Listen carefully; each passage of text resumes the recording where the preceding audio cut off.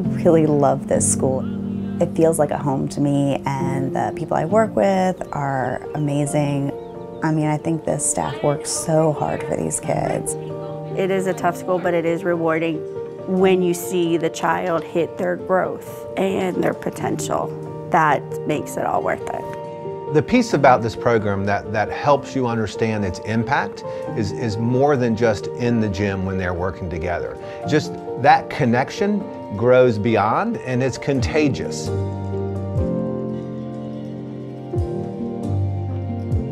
East Garner Magnet Middle School is definitely a tough job. We're a Title I school. At one point when I taught here, I think 25% of my class was homeless.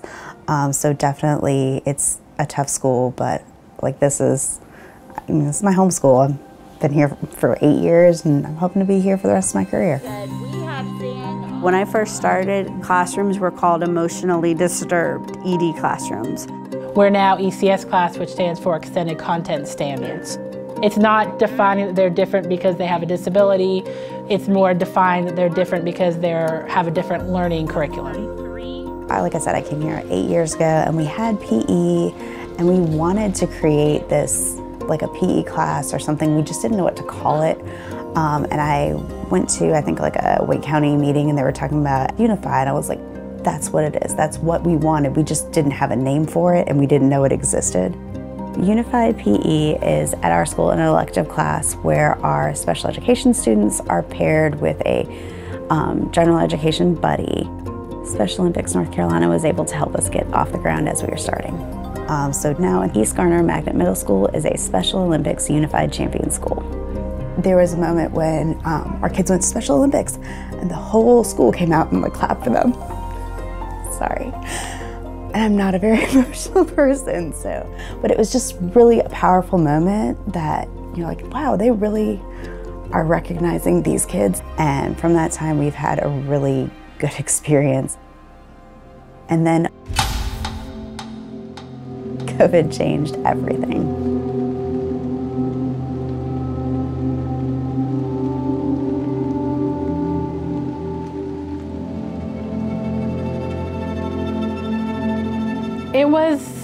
COVID itself was a struggle. So you could tell that they missed seeing each other. Like, it wasn't the same. We did continue PE.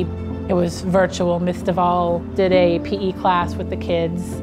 Pre-COVID, I was never like a technology person. Like, I never felt comfortable with it, but then COVID hit, so we had to, right? We had no choice. And so I decided that we were gonna make our own videos. Jen Duvall made a ton of videos. I think she made me be in a couple of them. She did a really good job adjusting to teaching PE online. They did their exercise, but the ability to interact with the different kids and to hang out with their friends, those things, we lost the social aspect. But we could see how much the social separation bothered them. So, you know, bringing back these programs have been a very positive thing. Once we started with PE, and as a Unified Champion School, it really has opened doors to other things at our school that our kids can be involved in. So this is the second year that we've had the inclusive art class, and I love it because I love having them in here. Like, they're always just so excited to come in and so happy and willing to just try anything and everything. The ability to be able to go into general ed classrooms really it helps our students. You know, they're not kept separate. So, you know, they'll get fist pumps, they'll get high fives. Savannah has usually had 2 buddies, and but has made a very big impact with Dayana. They get along well, they work together well. My partner, Dayana, I like her a lot. She's cool. We always make jokes and stuff. She makes me happy. She keeps me laughing. She's funny. She's her own person. Yes, she definitely is. She is her own person. She's kind of on that stepping stone where she wants to be part of what the other girls are doing. And she always comes in class and she's like, hey, best friend, and all this stuff. And then we make a secret handshake. The first day I met Carl was at football tryouts back in August. He was a go-getter. He was someone who was just very eager to be on the football team, and we knew from the moment we met him we wanted him on the team. So why did you decide to play football here at East Garner? Well, I kind of knew I was really wanting to be like an athlete, so I wanted to try football. What about your teammates? How do you appreciate your teammates? I like them a lot. You like them a lot? What was that game that you made the tackle, or you tried to make the tackle, and then you fell out of bounds, and you jumped up, and what did you say to me? I'm good. I'm good, and you said it like, I'm good, coach. I was really, you know, from the beginning of the season all the way to the end, the progress that you made, the effort that you put in, I was just tremendously excited and wanted to continue to support that. Are you going to continue to play next year? Yes. Yeah? Carl wants to be a part of everything. The All-American kid. Yes. Carl has played football. Carl's tried out for track. He's doing the play.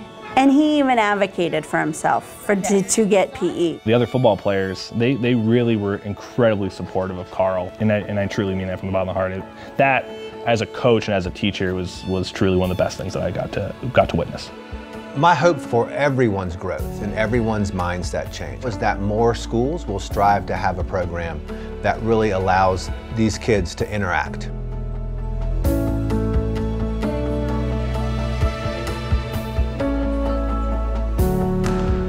I think that the program is helping prepare students just to see that there are a lot of different people in the world. I think it's built for our students this sense of responsibility. I think it's built this kind of understanding and compassion. And those things will take you far in life.